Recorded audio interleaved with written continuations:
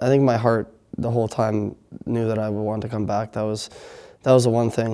You know, my heart was here, and I knew that the whole time. I just logically didn't know what made most sense for my hockey career, and I don't think I could go against my heart. And you know, I'm just really happy about the decision. I just felt like I had more left on the table, and you know, it was obviously a very tough decision. But I think looking, you know, what we have next year, and I think just the way things went this year obviously wasn't how it was expected. So you know, I just felt like there was more left on the table for me personally and as a group. So yeah, it ended up not being an easy decision, but one that I'm very happy about.